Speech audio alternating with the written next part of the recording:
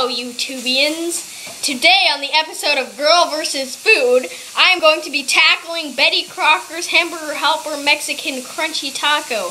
We will take you step by step as we make it and as we eat it. So, let's get cooking!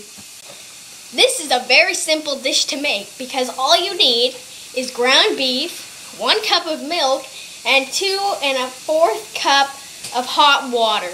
So, let's show you the process. When you open the box, you will find topping, corn chips, sauce pack, and some rice. Now cook your meat thoroughly. The meat smells delicious, doesn't it, Dad? Absolutely. I prefer draining the meat of all fat before continuing on to the next step. Stir in 1 cup of milk and hot water and sauce mix and uncooked rice. Heat till boiling. Stir occasionally. Now we have put in the water, the milk, the uncooked rice, and we are now going to put in the sauce mix into the ground beef, which is already browned. My dad is cutting open the package to put into the meat. He will be helping me with this. Now we have to stir occasionally. So let's stir it. Stir it all together like so. It smells great, doesn't it? We've brought it up to a boil. Reduce heat and cover for 20 minutes, stirring occasionally until rice is tender. In a measuring cup, measure out 1/3 cup of milk. Get a bowl. And now open the topping mix and get a spoon and pour the topping mix into a bowl while pouring in the milk. Mix well and set aside for later.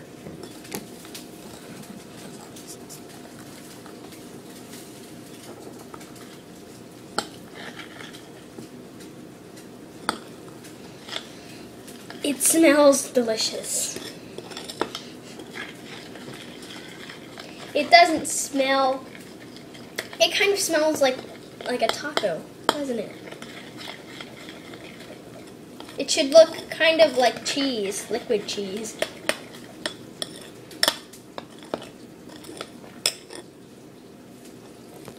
This is what it should look like so far.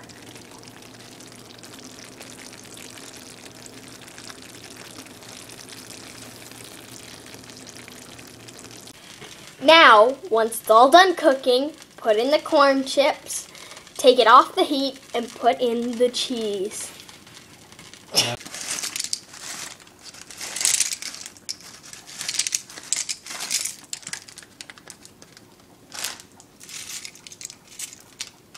Spread them around.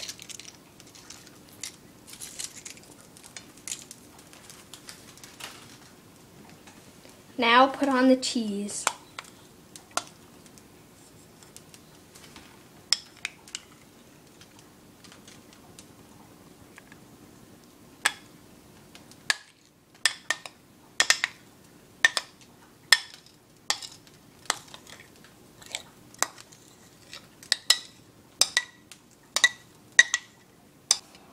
This is my first forkful, and it is hot.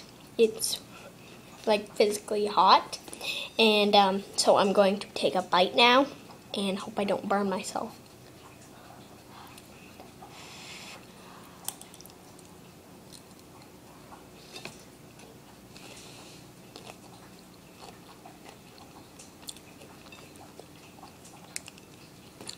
Very good. The corn chips and the cheese give it kind of a nacho taste, and the beef and the rice is like the stuff you get in the burrito with the seasoning and everything. It's quite good. So, I would recommend this. I give it, out of 5 thumbs up, I would give it a 5 thumbs up because it is very good and it's very easy to make.